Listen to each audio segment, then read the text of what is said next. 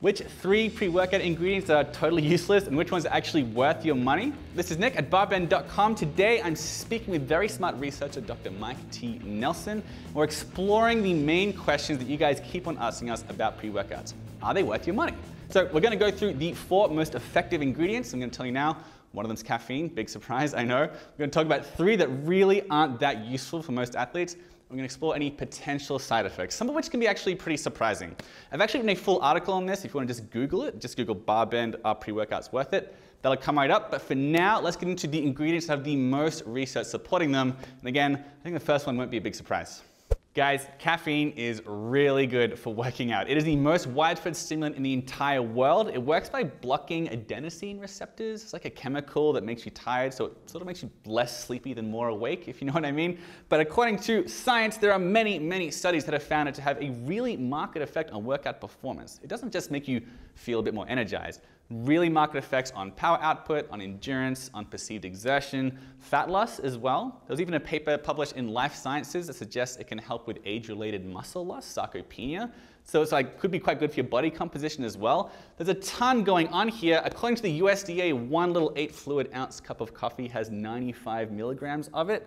If you want to get the same amount from Starbucks, that's 155 milligrams of caffeine, and plenty of pre-workouts, like this one here from Legion, have 350 milligrams of caffeine in one dose. So you can get really jazzed up from pre-workout. The rumors are indeed true. And one thing with caffeine is that you can really get less sensitive to it as time goes on and the more often you take it. So this is what Dr. Nelson suggests. Usually what I do is I'll have them actually cycle off most pre-workouts if at all possible. And then only on like their heaviest day or when needed, I'll have them use them. I usually find most people probably tend to rely on them a little bit too much. Like a client I had recently, he would take it like every day. He was lifting 5 days a week, and he had been doing that for the last, I think, 7 months. So not necessarily, I would say, bad per se. But, you know, if you're getting 5-6 hours of sleep on top of it, I think that's probably an additional stressor we can probably back down and see what's going on and then, you know, add back in later. So you hear a lot of studies and science about all the other unusual chemically sounding ingredients in pre-workouts, but make absolutely no mistake, caffeine is the most useful ingredient in a pre-workout. And because they're so high in caffeine, or many of them are anyway, it really is quite easy to become desensitized to its effects. So it's a really good idea to cycle your pre-workouts and maybe have some before your toughest workout of the week, as opposed to right before any time you touch a weight. Right, and everyone's experienced this, right? So if you have like your first cup of coffee in, you know, like months, you're like, ooh, this is great. You have 2-3 cups of coffee every day, you're like, I don't really notice too much of an effect from it. A lot of people tend to replace sleep with caffeine. And part of it is I kind of want them to realize how tired they are. It sounds like I'm a big meanie, but you know, they're like, oh, I can sleep on 5 or 6 hours. It's great. I'm like, well, how much caffeine do you have during the day? It's like, oh, only like, you know, 3 or 4 cups of coffee. It's like, okay, if we remove that, you're probably not going to feel so good. And then you'll probably realize you need a little bit more sleep.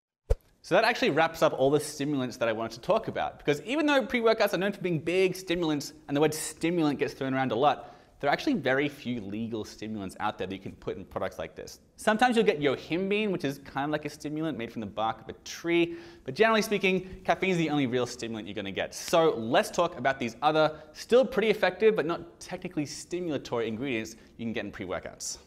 So when it comes to the most research-backed ingredients in pre-workouts, the list is actually pretty short. There are only 3 more ingredients that I want to mention.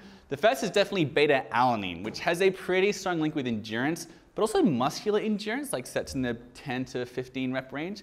It also might help you to produce carnosine, which means it may even exert some anti-aging properties.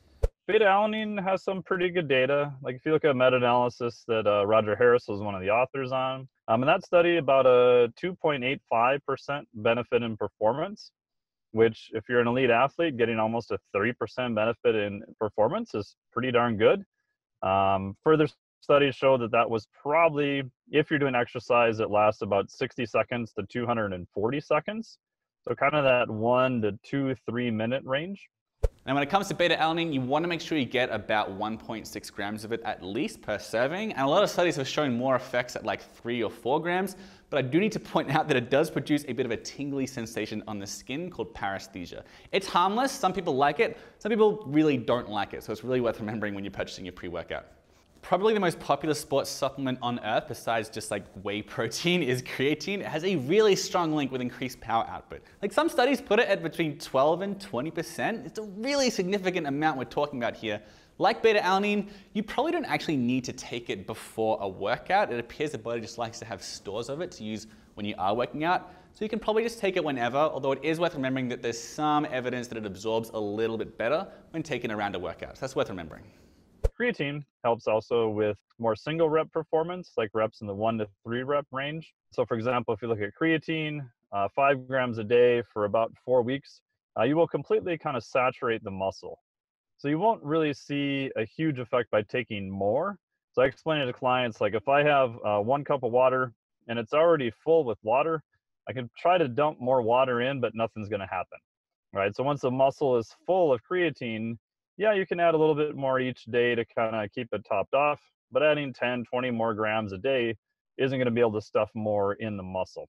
Now, once you've talked about caffeine and creatine and beta-alanine, you sort of start to run out of really well-researched pre-workout ingredients, and you start to find more ingredients that have 1 or 2 interesting studies behind them, but don't really have a lot to get super excited about. I do want to mention one more though. Citrulline has some pretty interesting research behind it. It appears to improve blood flow, which might help to improve endurance, power output, and this is because it's a precursor for nitric oxide. And if you spend much time reading about pre-workouts, you'll see the letters NO appear a lot. Increasing nitric oxide is really important to a lot of people for, again, improving blood flow, endurance, and getting a nice pump in the muscles as well. There was a study published in 2016 in the Journal of the International Society of Sports Nutrition that found that citrulline can improve power output and also increase time to fatigue among cyclists. And that same year, a study was published that found it improved peak power and explosive power among tennis players. L-citrulline malate, probably looking at a dose of at least 6 to 8 grams, maybe higher. One of the new studies that came out on it was not super positive.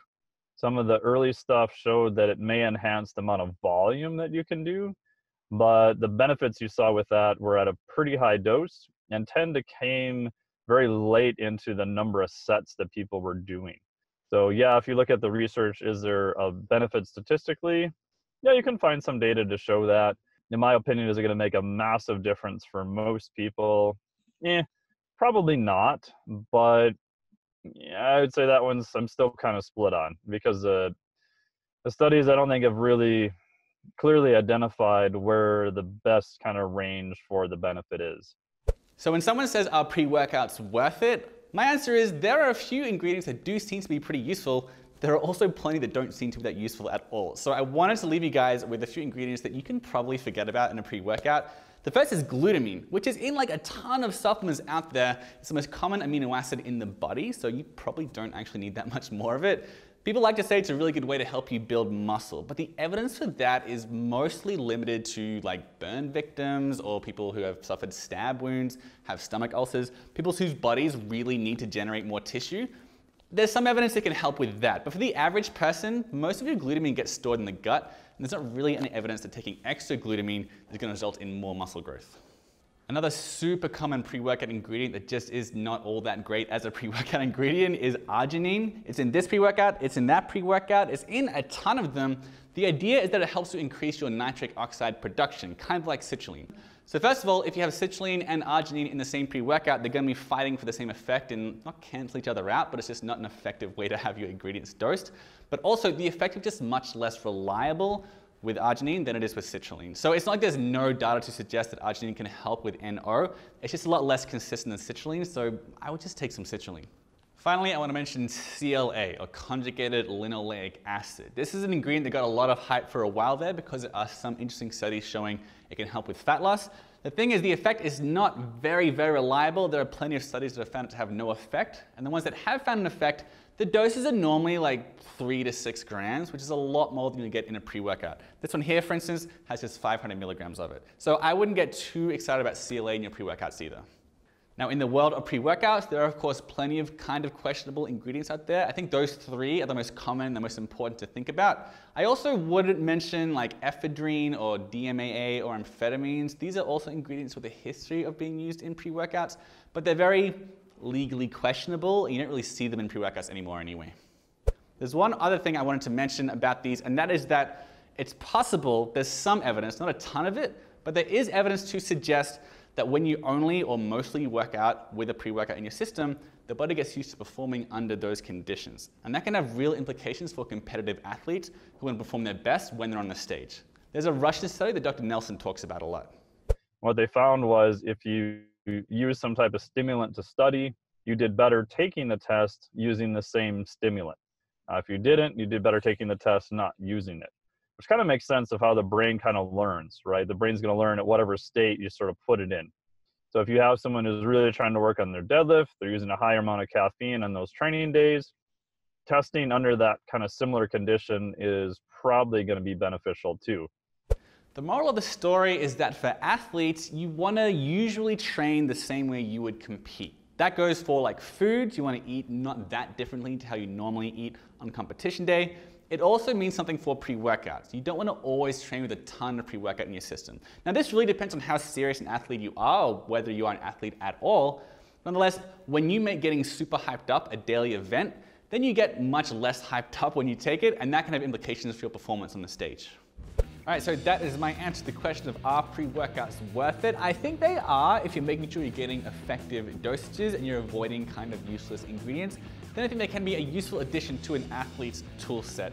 Now, most of the differences are relatively minor, like an extra rep or 3% off your sprint time. That's very meaningful to an athlete. For the average person, the most effective ingredient is definitely caffeine. So, if all these chemicals make you a little bit wary, a big cup of coffee is probably going to do the job. Now, there are a few other ingredients though that I didn't really get into here. So if you want to learn more about pre-workouts and find out what the best pre-workouts on the market are, in my opinion, just give that a Google to BarBend Best Pre-Workouts.